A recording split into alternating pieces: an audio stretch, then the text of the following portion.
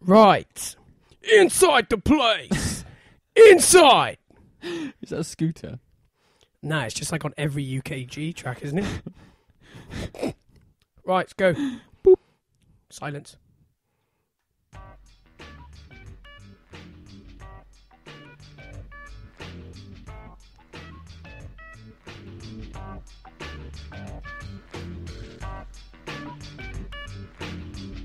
Hello. Hello. Oh, what's my voice has gone already? Oh, what a start. Oh. Good start. Soft H. Hello. So yeah, welcome to another episode of Starter for 10. We have no idea what episode it is, so we'll call it an episode. It's episode. Episode. Did you ever watch episodes on TV? Yeah, bits and bobs. It's the one with Matt LeBlanc and Yeah. the other bloke who I Always forget his virulently name. dislike, though. You dislike him? Yeah. Oh, I think he's all right. Wasn't he in Alan Partridge? I don't know, maybe. Stephen... Mangan. Stephen... Is Stephen he Mangan. Stephen Mangan? Yeah, it is, isn't it? I think so. Stephen Mangan. It is Stephen Mangan. Yeah, it didn't... And that woman as well, I forget her name, but she's pretty good. It's a really good show. Stephen Mangan also was in Alan Partridge. Oh, he was? Yeah. He was Dan. Dan! Yeah. Yeah. Yes. Good. Anyway, Right. Start for 10. Start for Now, I guess you know what's going on here. I think you get the idea by now. Pick a starter. Then it's unscripted chat. Starter for 10. Yes. Right. Chudley Macintosh. Go for a local news source. We haven't done... Last week we just took a topic. Yeah, we went topic We'll last revert time. back to... Yeah. We'll revert back to type. I like local stuff. Local's good because you get stupid things, so go for it. Got a good one. On the North Devon Journal. Devon man who swallowed live goldfish at the fair is banned from owning a goldfish. What? Yes. Banned by who? Let me read the story. I love how that's my first question. Fuck the authority.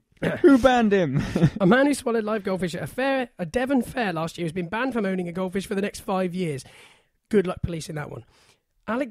Alexander McKay of Erie Gardens, Plymouth, swallowed the goldfish whole to impress his mates after one of them won it at the fairground. What? The 21-year-old was captured on video dangling the clearly distressed fish above his mouth before dropping it in and swallowing it That's whole. horrible. Warning, this video may be distressing to some viewers. Well, you've got the video. Yeah, we do. Put it in my hand. Tell me when. When? Tell me Now. Oh, shit! Oh, it's nasty. Did he just swallow it down, right He the way did. down? Down the hatch. Why would you do that? The video posted by one of his friends on Facebook was later reported to the RSPCA, who accused him of causing unnecessary suffering to the fish. What? How much? Okay, here begs the question. That is a How much little is bit- an acceptable level of suffering to cause Surely a the goldfish? fish would hit his stomach and, well, it wouldn't would drown, die. would It it? would die But it would instantly. still die pretty quick. It would die instantly. The court heard that the 21-year-old who works as an engineer had drunk 4 or 5 cans of lager with his friends before heading to the fair. What a night. Hell. During a police interview, he said he was clearly drunk and he barely felt the fish in his mouth. He was really drunk. If you can't feel what was in your mouth. A live fish flapping around. Yeah, but to be fair, it's not in his fish for long. One of his mates suggested it, but they bottled it. So he went in and did it. When asked if it was appropriate, he said no. Well, at least he's got the right answer there. An expert's report prepared by a vet. What, an expert on swallowing fish? Yep. Live. Said the fish would have died a painful death because of the high levels of acidity in the stomach. Okay, then, this begs the question. I have one word for you. I've got a name for I've got one word for the you. lady. Yep. Oysters. Why? What are they still? You eat them live, don't you? Yeah. And you're supposed to just swallow them straight down. So surely an oyster has feelings too. Yeah. Is an oyster? This is what I mean. Is it acceptable? Or is an oyster? No, is an oyster a crustacean? But is it an acceptable level of suffering to cause an oyster death while alive, whereas a goldfish, he's like some higher power that needs more like coverage. I'm not sure. I don't know. That is a philosophical question. The experts' report said the fish should be handled carefully to protect trauma to the fins.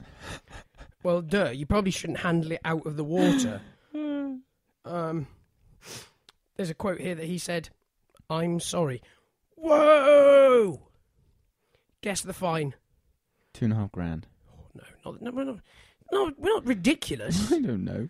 £752. Oh, that's a lot of money. And they've banned him from owning a fish for the next 5 years, which, as we said, I'm not quite sure how you police that. If you catch a fish by line, yep, how much pain and suffering does that fish go through while you're dragging it out of the water? I think we've just opened we've opened a can of worms here. Literally, to catch the fish. And then hitting it over the head. And maybe if you miss, sort of you don't get it cleanly the first time, and you go in again the second time, and then you manage it. Surely that is just as bad as swallowing a fish whole. Live. Yeah, but if your keep net was a bowl of acid, we couldn't be doing that. That's could not be doing that. That'd be Jesus. Yeah, it's odd. That's extremely... That's a pretty good news story. Have you ever caught a fish? Have you ever been fishing? No, I've never been fishing. Not with a line. I went crabbing. I've been crabbing. I went crabbing with my sister when I was like 12, maybe. About then. And we had a limpet on the end of the line, and I mean, I was properly crabbing. Not these days when you see a kid there with on like a lobster pot hanging off the end. I mean, I had a hook. A piece of string with a hook on the end. This was a piece of string with a hook and a weight. This was real crabbing, where they worked with skill and luck. So yes, we put the limpet on there. Were you not using bacon? That was like the classic, wasn't it? Well, I was purist. Seems like a waste of bacon to me. I was only using ingredients I could source at the seaside. Good thinking. So cuttlefish. Smashed it off the rock with a rock. Yep.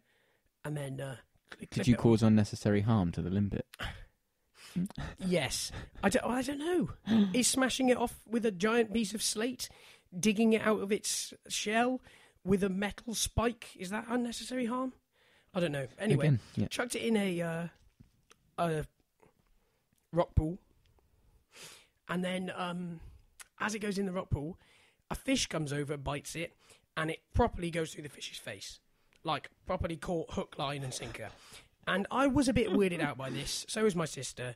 We didn't really like the fish flapping around. It was quite big. I mean, it was the size of an adult hand. So it was quite a big fish to catch in a... That's quite a big fish on a tiny spike. It was really distressed. And this unsympathetic gentleman came to us and said, "Well, you shouldn't be scared if you didn't want to bloody catch it," or whatever. Great thing to say to kids. Well done, well, to be fair, we didn't go out with the intention to catch the fish. No, you wanted crabs. Yeah, exactly. First time anyone's ever said that.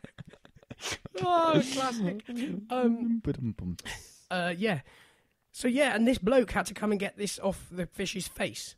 Did he get a rock and smash it over the head, or did you release it? Nah, that'd be too much suffering. You released it. We kept it in a bucket for a bit and then put it away. Did it calm down once you got the hook out of his face? No. Surely you're better off hitting it over the head in that case. A straight 10. It was mad. Poor fish. I don't. He'll be dead now. I don't know how I feel about... I don't know, would it be dead? What's imagine the life it would be dead. expectancy Of a fish? Don't know, not that long, surely. Interesting one on life expectancies I saw this week. Lobsters. Yeah, they're immortal. Yeah, they don't have a life. They don't have a time. No, so are jellyfish. Yeah. Did we cover this before, or is this deja vu? I don't know. Oh, sorry. Apologies if we covered that before. Of course, it's going to come around again. Yeah, it's pretty mad. Yeah, I just find that interesting. But how come when their cells replace, that obviously because like your body is replaced. Your body's only ever it's 10 years, I think. I think it takes 10 years for every cell in your body to be replaced. But different organs refresh at different times. Yeah, of course, and multiple times. So skin goes round like way quicker than skin's mental, but you lose your skin, liver, for example. You lose skin. I think your skin is only. It's a short period of time. It's like days. Yeah. It's like a few weeks before it gets refreshed. Yeah, I think it's bones that take the longest. Yeah. But yeah, what's weird to think is like your skull is only ever 10 years old, maximum. But how come? Weird. But then how does aging even happen then? Well, this is the question. Because if it's refreshing, only 10 years This old, is the question. how can you have somebody who's 80 years old with decrepit, crumbling bones? Because This is surely the thing, isn't it? they're replacing. But are they replacing with the same changes and mutations? So Dunno. if for example, I slipped my pedal on my bike and shinned myself so hard, Oh. my shin is bumpy. It's covered in lumps and Permanently bumps. It's bumpy. Yeah, it's all, well, like the ones where you don't really know how you didn't break your leg. Yeah. But so when my bone is replacing, Mm. is it replacing the same lumps and bumps? Is it replacing with literally to It what must is be. there right Yeah, surely now? it must be. That's bizarre. So Weird, is innit? it like making on a cellular level? Are those impacts making a change? Do you reckon? Probably on a cellular level, not a genetic level. I don't think like bumping your knee changes your genes. But then viruses Although you'd do probably and need stuff. to change your genes after you'd skinned them through your... Oh, that's an awful dad joke. That's bad. That's 2 strikes now. 2 strikes. One more and you're after out. Yeah. No, I don't think find it that- changes genes. I don't know. We need... If anybody that is listening to this did biology at university, specifically probably human biology, please seems tweet pretty us high and level. answer us or email us with an answer and we'll give you a shout out. This seems, yeah. But If I someone find can explain bizarre. that to us, then serious kudos. Because I've done quite a lot of reading into things like this about drug delivery and how That things, stuff's crazy interesting. yeah, and how they're trying to effectively modify people's genes. Yeah. And the best way of modifying genes is with the best thing on earth that we have of modifying genes Pair of is scissors and a sewing machine? yes, or the flu. Is like basically Oh, that really? modifies your genes. Oh, yeah, well, yeah. So, but it obviously only does it. It changes your genes really quickly. A whole massive effect does it across. Yeah. But your body catches on, and within 5 days, it will be immune to it. So you couldn't keep delivering your genetic change the same way. You'd have to carry on having millions of an impossible amount of combinations to keep making the same genetic Yeah, change. immunity is something Exactly. slightly different anyway. But they believe that they've managed to develop a virus, for example, that That your can body change. can't. So it changes your DNA. Yeah. So Really? it changes the DNA. So it makes a genetic change to you without it be your body being able to adapt to then kill it off. But in the wrong hands, that really scares me. Yeah, that is terrifying. I find that more alarming. Surely AIDS does that. Yeah, but we don't know how it. The problem is, yes, there are things that are like that, viruses that we can't get rid of, and the body can't adjust to. But if we knew how they were made, we'd be able to cure them. Yeah.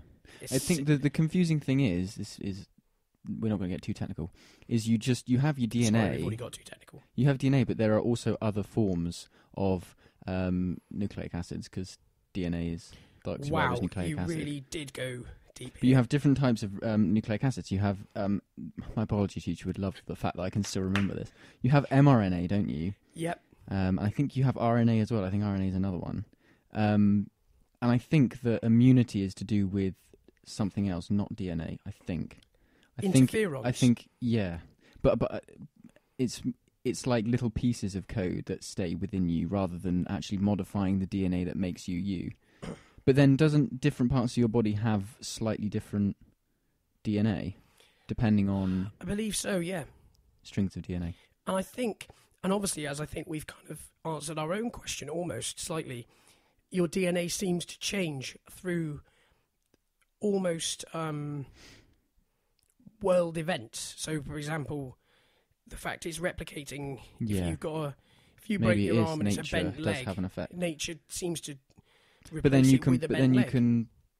unbend it. You can break it and fix it, and then set it, and your body will set it back to normal again. Yeah, so it just it basically it clones what's there in that exact form. Right. Okay. We need someone to tweet us who knows about this stuff, who did biology or something. Tweet us, and we'll get you on either by phone or in person. Yeah. And we can ask you these questions, and we can deal with this stuff, and then we can educate the masses. Yeah, it's incredibly interesting though. But I think it starts to show.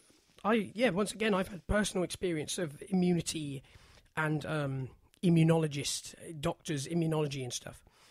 And the letters, for example, you go to see the bloke, he talks to you and you just nod and smile because everything he's saying just makes no sense to you. They send home a letter of what he went through, and you look at it, and it is like somebody's just swallowed the dictionary.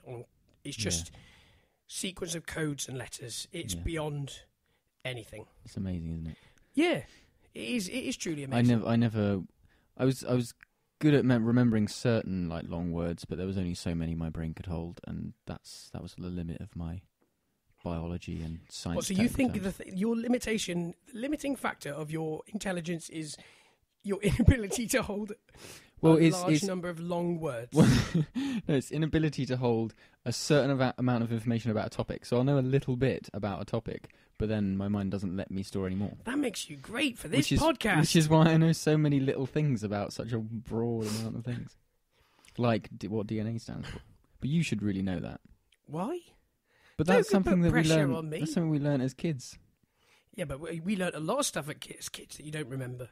True. Okay, I did say it earlier, but I can't really tell people to tweet it to us because they'll just Google it, won't they? I was going to say tweet us with what DNA stands for, but everyone's going to be just like, Google it. I'm not fussed.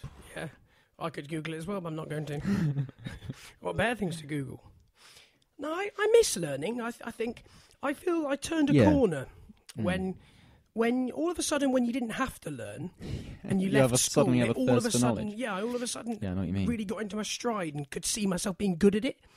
Once you weren't forced into a situation every day where you had to learn lots of different stuff as well. When suddenly information was available to you on your terms, suddenly you just want to know loads of stuff. But all the useless junk that I know that comes up on this podcast, for example. Yeah. The stupid things I talk about down the pub and all those things.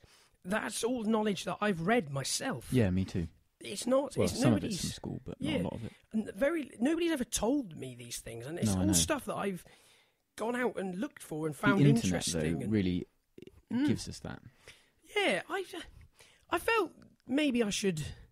I tried for a while to try and acquire knowledge through other things other than the internet and the telly and whatever, and it's just very hard nowadays. It is. Sometimes you can't beat a book, though. Sometimes books are amazing. Mm-hmm. Agreed. So good. But from ease of use... more physical, like... I know that sounds really weird, but it is. It's because, for example, I have a book, right, that has trees in it, right? Different kinds of trees. Sounds like a thriller. Yeah, it is. But... say, for example, you want to know what a type of tree is. You can't Google it. Well, yeah, what's your search term for that? Tree? What tree am I looking at? But if you've got a book, you look at the different types. You look at maybe how tall it is, or however the book categorizes it, and you can find really quite easily, probably within a couple of minutes, what kind of tree it is. So for reference, I don't think you can beat books.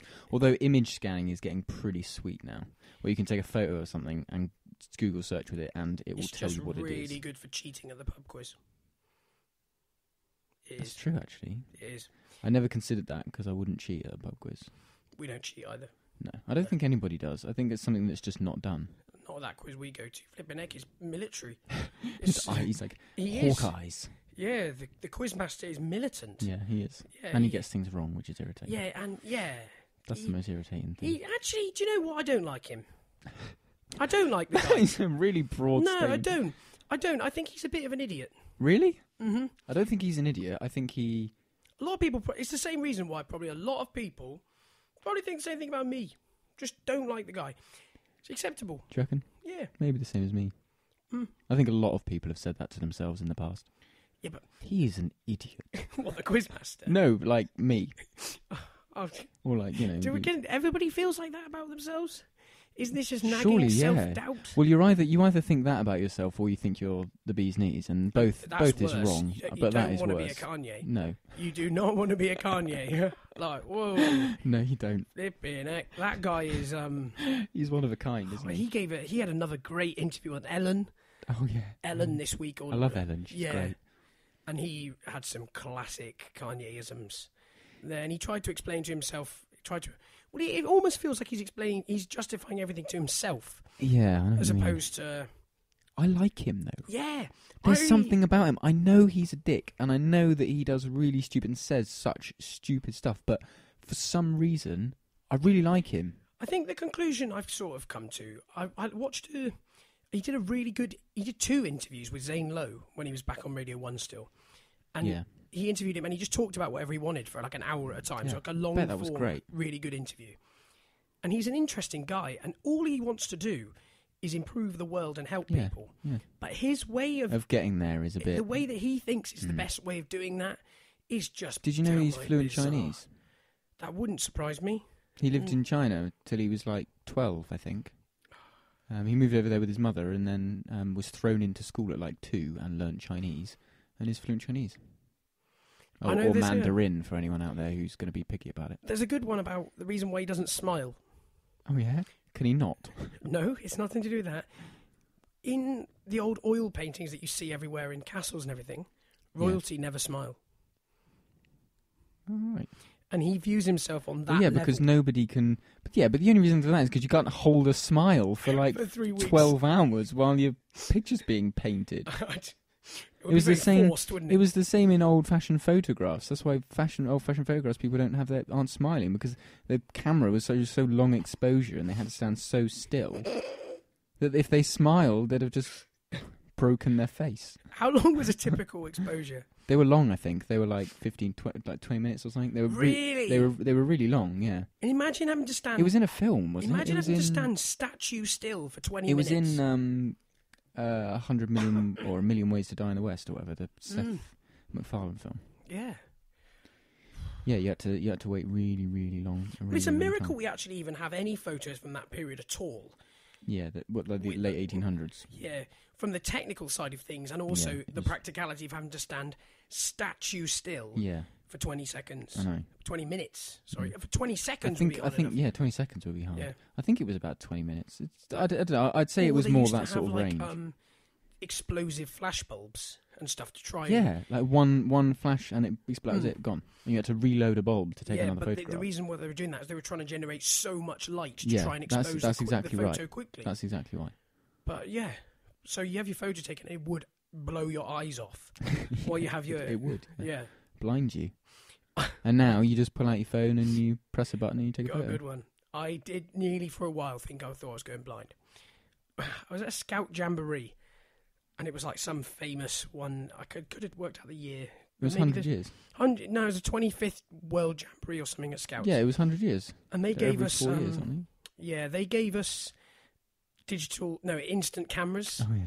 And we were stood in this queue for ages, and we hadn't taken any photos on the instant cameras and we were like, oh no, we better film. And I was messing around, and I wound it on, and put it round the wrong way, and went to take a photo of my eye.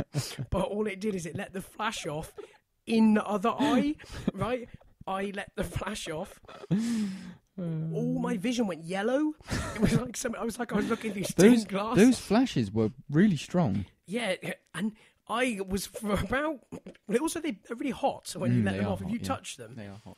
But I was quite alarmed for about 20 minutes when I thought I damaged my sight permanently. There's another interesting one with instant... Nothing I'm going to condone here. Don't do this. Not a good idea at all. The not transponder, not transducer. I can't remember the way the flash works. It stores up the power. Capacitor. If you take the battery and the capacitor out of a instant camera, you have yourself a ready-made taser. Yes, a stun gun. You're right.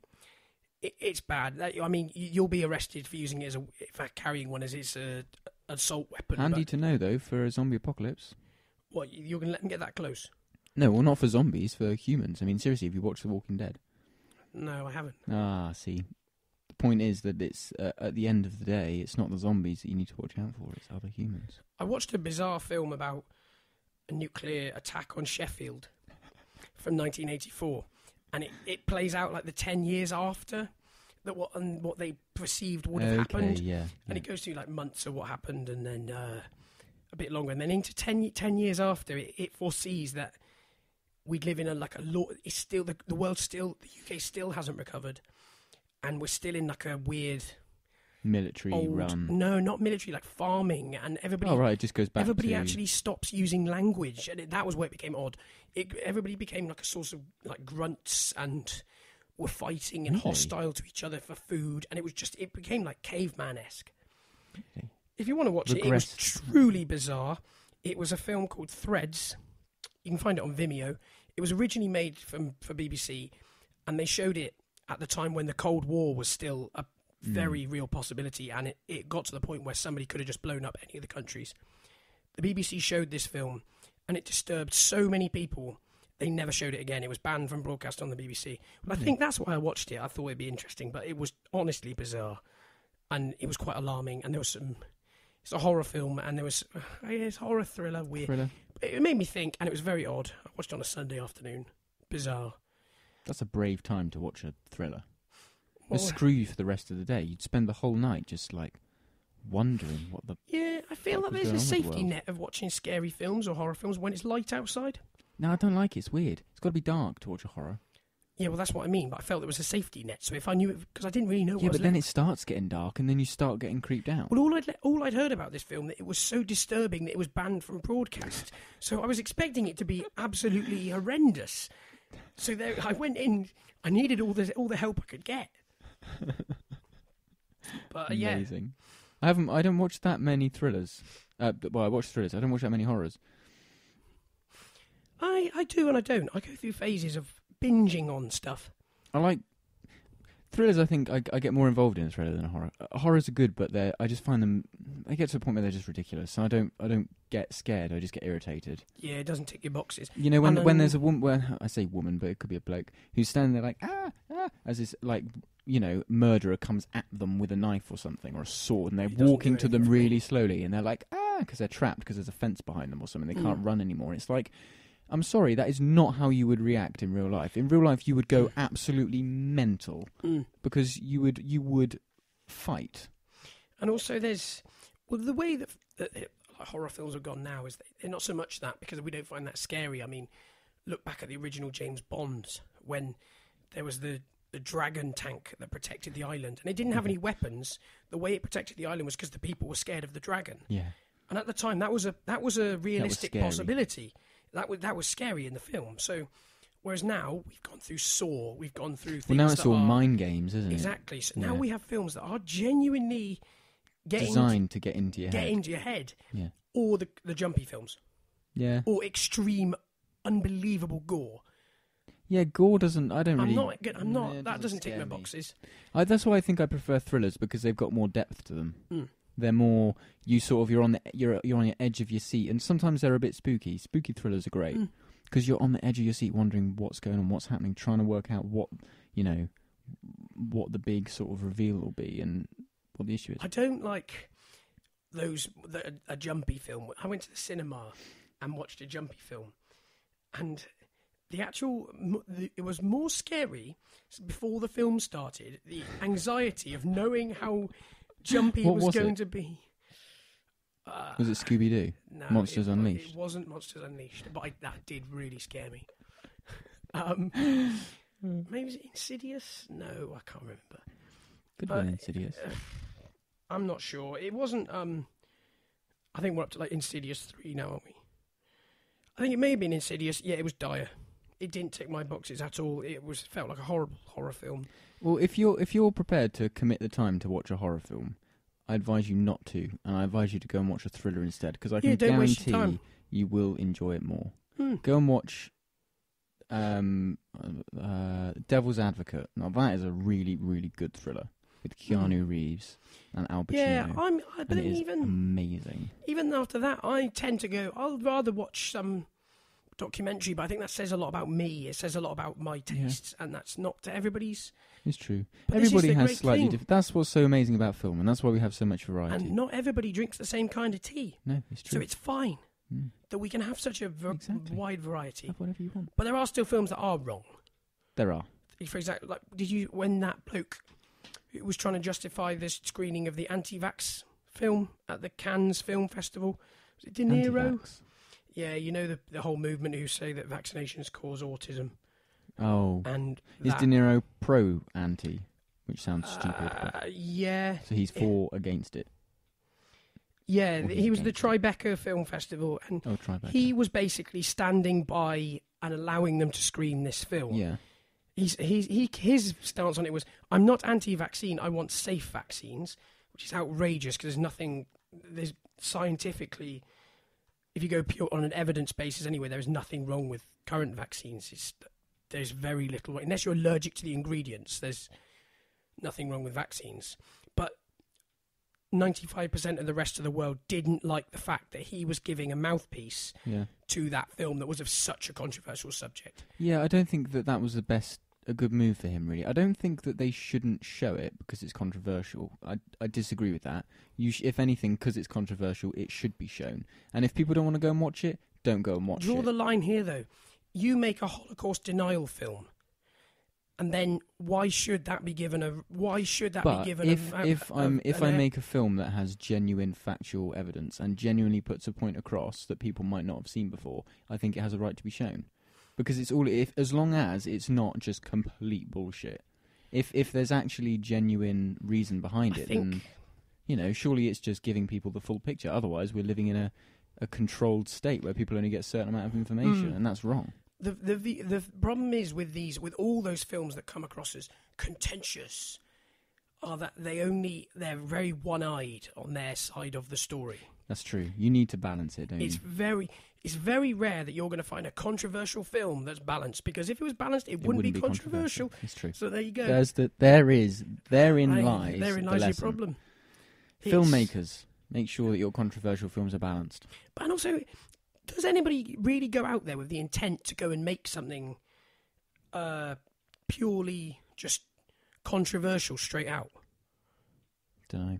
Like, do you sit down with your brief and be like, do you know what, this year I think I'm just going to make something that really just Pisses ruffles everyone feathers. off. Yeah, I'm going to make a name for myself. I don't even believe in it myself. Yeah, I'm going to make a name for it by just... Yeah. Yeah. Do you know what? Alarmingly, there probably have been. There will be people like that. Yes. Jesus, that was a journey. So it was a journey from Devonian man swallowing a live goldfish through the ethics. Well, he was from Plymouth, wasn't he? Yeah. Oh, that's a dodgy ground. We won't cover that. He actually swallowed the fish in Tavistock, which is in Devon. So yeah, okay, fine. We've gone from a man swallowing a goldfish, covered to controversial film. What, and we Stopping kind of that. crossed on the way. What is the acceptable amount of suffering to cause an animal, and who decides that? I still want to know who the local authority was that gave him this fine. And we went incredibly in depth onto science. We went way, way deep, where George flexed his biological muscles. Yeah, it's all going to come back to me tonight. So yeah, if you have anything to add to the conversation, please tweet us at Starter for 10 Pod. We will reply. Where you know where we are, you know where to find us. If you don't like what you're currently listening, listen somewhere else. Yeah. So yeah, here we go. Great. That's a lot. Cheers, guys. Catch you again soon. Cheers, then.